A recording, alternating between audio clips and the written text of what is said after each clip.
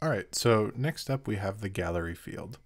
So if we jump over to our dashboard, let's go to our custom fields and field groups, homepage. Let's add a new field down here. Let's just call this gallery. We're gonna add the gallery as the field type. So the options that I typically use here are image array. This is going to give us the most information back right out of the gate. The image URL and the image ID are, well, they return exactly that, the URL and the ID. And when you're creating galleries and sliders and all that, you want to make sure that you have a little bit more control of how everything is being output, and the image array gives you just that. Everything else is pretty much going to be standard. We want to make sure that there's at least 2 images in here, so there is something to show. And I mean, let's set a maximum of 10 here. We don't want to go nuts. The other thing, I usually also set these, but we're kind of gonna wait on this. This is only really if you're concerned about somebody uploading too big of images or just astronomical images that have a huge height and width. But we're not too worried about that. But if I were handing this off to a client, I definitely would fill these out just to make sure we're getting exactly what we're looking for. So let's go back and let's save this. Let's go to our home page and scroll down to the very bottom. All right, so the gallery field. Let me just give you kind of my soapbox of that. So the gallery field is a little bit more than what the name implies. You can do a lot more with it than just creating a simple gallery. You can even create, you know, a swiper kind of slider thing, which is what we're going to be doing, just to kind of illustrate and drive the point home that don't really think of this as just a gallery. And I'll show you what I mean. So let's add a few images to this gallery. Let's grab these guys, a taller image like this, and a couple of those guys. Let's hit select. And a couple features here that I want to show off. The first is that you can actually drag these around. You can reorder them, and when we get our image array back, it's going to come in the order that we have dragged it here. So we can guarantee that the first image is going to be the Statue of Liberty and the last image is going to be of the ocean. And once you click on one of these, it will kind of shrink everything down. You can give it some information here. And specifically, I want to make sure that we have the alt text because for accessibility purposes, I want to make sure that screen readers can read those, and that'll come back in the image array here. Statue of Liberty.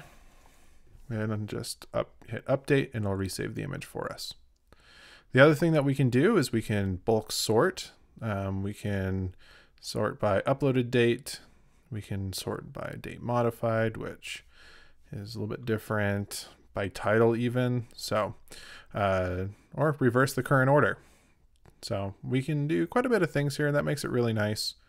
So let's save this and let's jump into some code. So over here in our code, we are going to go over to our front page template, and let's just create a new section here. Section divider. Let's just put an HR in there just so we know where we're working. The next thing I want to do is just open up some PHP tags and let's see what that image array looks like. So we're going to do get field gallery. We've done this before. Let's go back and view our home page and hit refresh. Scroll down a bit and okay, here we go. So this is what the image array looks like. It is an array of arrays, and every child array has a lot of information in it. So every single image has its own array, and we have, you know, file name, file size, what post it was uploaded to, the date it was, widths and heights, but really we want to focus on the sizes array because that's really what you're going to typically use when you're creating a gallery. Is you don't want to just upload this 4,000 pixel wide and 2700 pixel tall image to your gallery as like a thumbnail or anything like that. You're going to want to use one of these images as kind of the preview, and then the full size image, which would be URL, as the thing that that actually pops up. However, we're not going to really create like a pop-up gallery like that. We're going to do kind of more of a slider thing just to kind of show you the basic functionalities here. So now that we kind of know what we're looking for, let's jump over to our code. Let's get rid of this. And let's create a new section here. Div class of grid container. And this is just going to make sure that everything's lined up properly. And the other thing that we're going to do is we're going to be putting in Swiper here. If you haven't used Swiper before, it's just pretty much my go-to little like touch slider. It makes it so you can kind of drag some images and do that kind of stuff. And this is what I'm going to be using to kind of show off some of the functionality here. So the first thing that we're going to need to do is actually get it installed. And I'm just going to use these guys here. I will be doing a tutorial on the proper way to get these in queued, but just to show off and get us up and running real quick, we're going to be doing this the easy way. We're going to cheat by just dropping these directly into our markup. So we wanted the JavaScript to be down here in the footer in footer.php.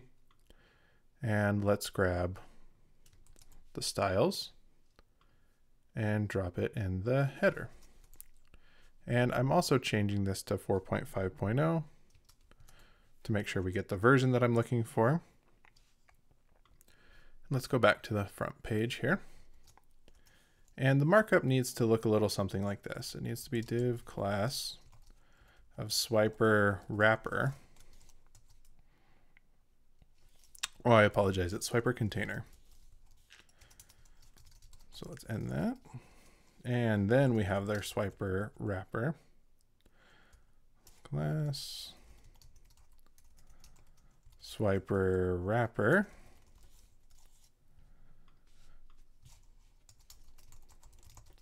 And inside of this is where kind of the magic is going to be happening, but this is where the slides go. But before we can do that, we need to get outside of our swiper wrapper, and we need to do a class of swiper pagination. And that doesn't have anything in it. That's going to be added dynamically by the library. We're just giving it a house. And then we're also going to give it swiper button previous.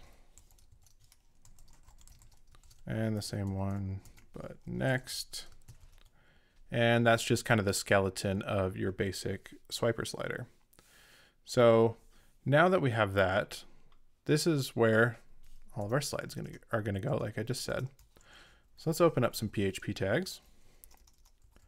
We're going to loop over what it gave us. So if we do for each good field gallery as an image,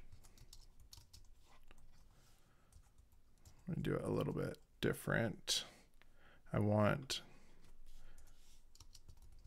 it to look a little bit more like that. And then I want my end for each down here.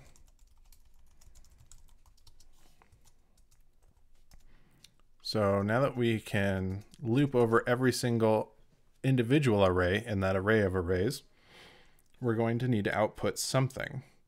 So for every image, we want to output, well, an image tag with a class of swiper slide.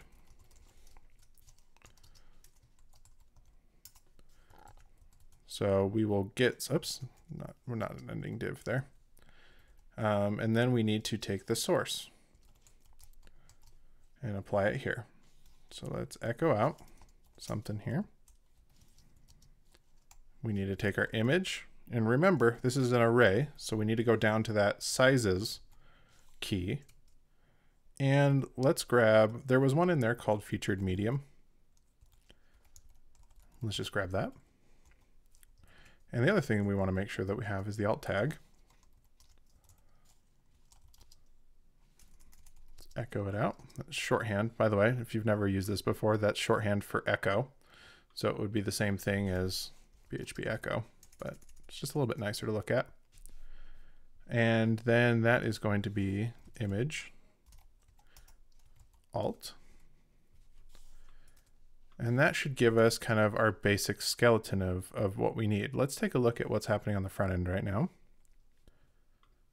So if we reload this, we get this, but it doesn't really work.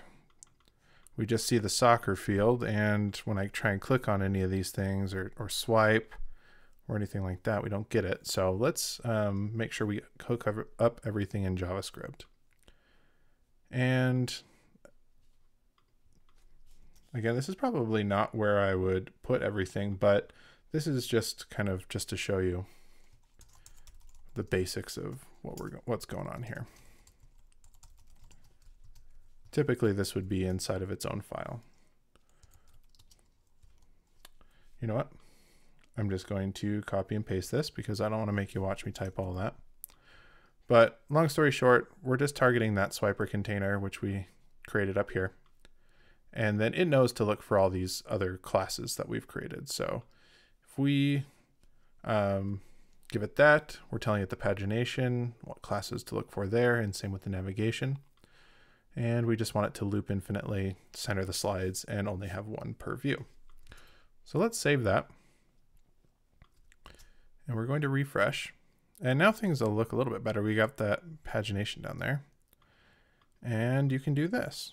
So we have ourselves like a little gallery swiper thing here. And like I said, it really depends on kind of what you're going for, but just kind of think of the gallery field as just a way to get a giant blob of images.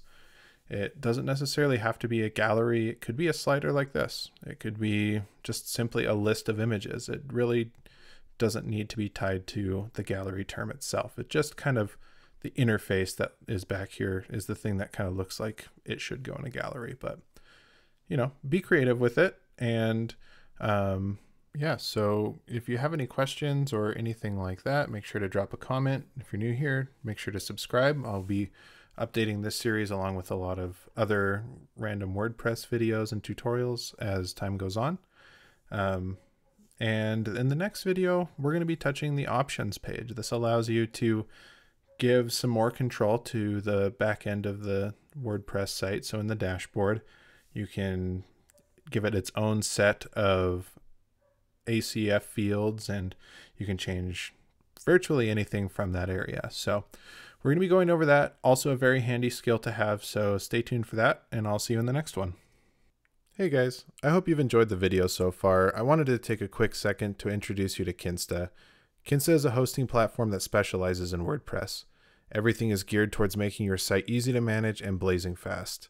They offer free SSL certificates, a free CDN, and plans starting at just $30 a month. If you're interested in hosting for yourself or for a client, go ahead and click the link in the description. If you end up signing up, you'll be supporting me so I can continue making these videos. Anyway, have a great day and hope to see you in the next video.